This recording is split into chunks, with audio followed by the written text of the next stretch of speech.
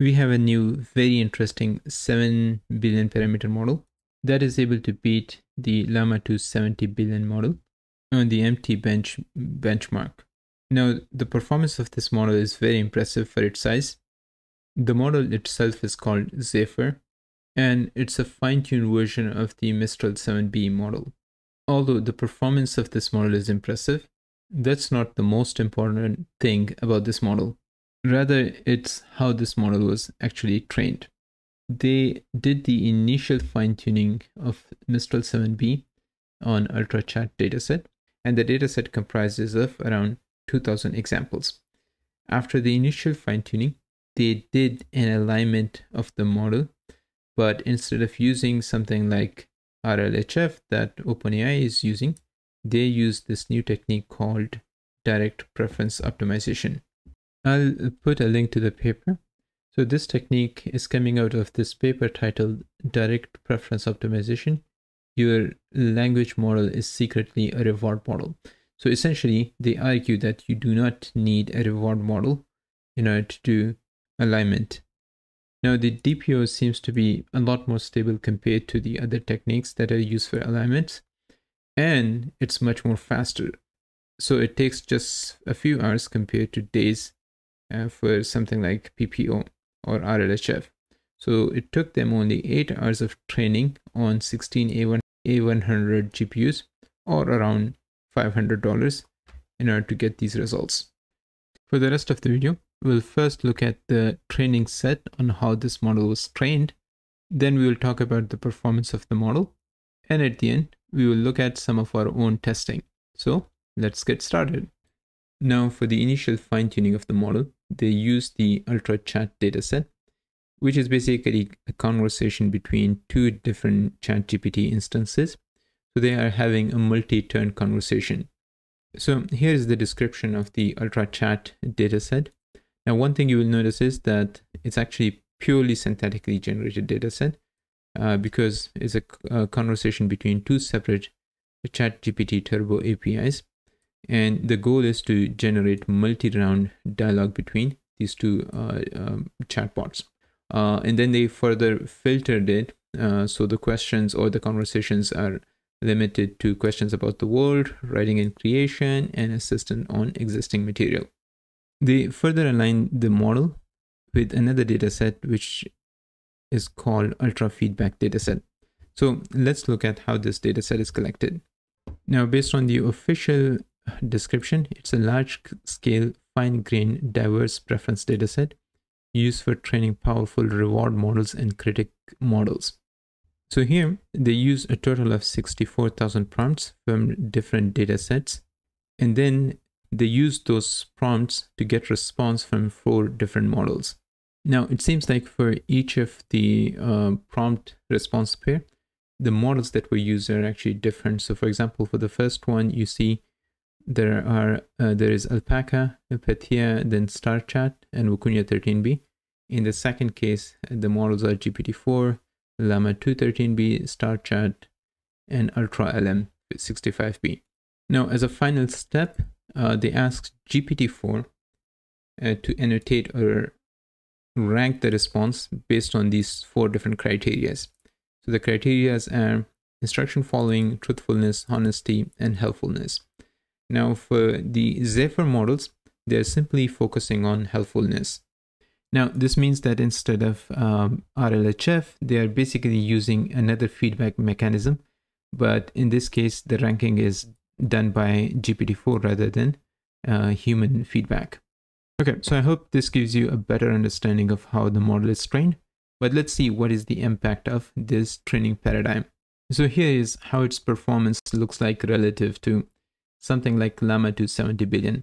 If you look here, it actually outperforms 70 bill Llama-2 model on coding extraction. That means it's probably a good candidate for RAG. So I might change the default model in local GPT to Zephyr 7B.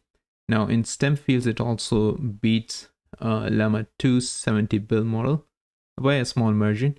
And for humanities writing role-playing, the performance is very similar to Llama-2 70 bill model.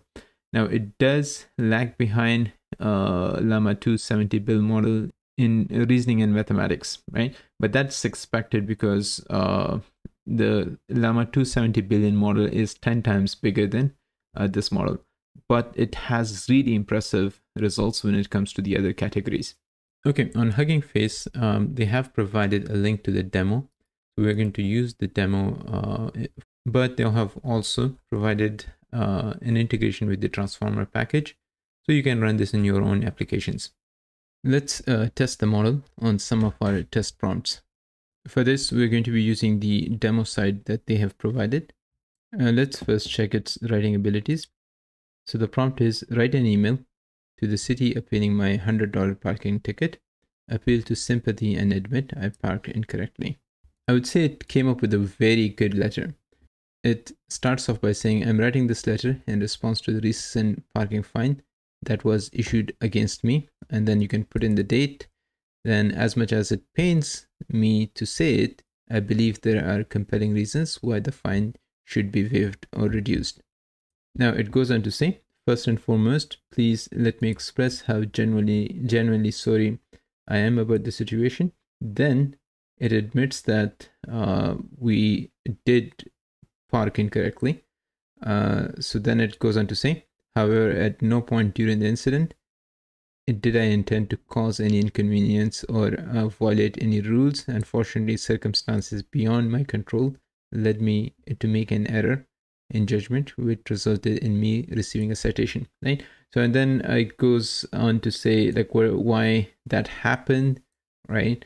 And then appealing to their sympathy, right? So it's actually a pretty good letter. Now, one thing which I would have liked for it to include was that $100 parking ticket number, but that amount is nowhere in the letter itself. But still, nevertheless, it's a pretty good letter. Now, since we are comparing it to Llama-2 70B model, so here is the response from Llama-2 70B model for the exactly same prompt. And I would say that it's also is a pretty good response, but I personally like the other one. One of the things that they have highlighted is that it's not aligned. So let's see if it actually can give us answers to some relatively controversial questions. So for example, here I'm asking, why is Democratic Party not a good option for the country? And let's see if it's willing to generate a response for us. So here is the response. It says, I do not have personal beliefs or opinions. However, some people may argue that the Democratic Party may not be the best option. And then it simply lists a few reasons that people might think about. Now, we can do the same for the Republican Party as well. And I think it's willing to give us answers. Okay, we can further check its coding abilities. So here is the prompt that I usually use. We wanted to create a web page that has a single button. When the button is pressed, it's supposed to change the background color of the website to a random color. And it also supposed to display a random joke. Let's see if it can write this code. Okay, so here's the code that the model generated. So we're going to simply copy this code and we'll paste it in here and simply click run. So when we click run, we do see that it generated a web page which says press the button below for random jokes and colors. So let's see, click me. Okay, yeah, it does change the color, and it's also randomly, I think, picking jokes as well. But sometimes I think it doesn't change on each click, but it's a random selection. But at least it works. So this is pass. Now, based on my tests, it definitely seems to be a very impressive model for its size. And it's great to see the progress these open source large language models are making.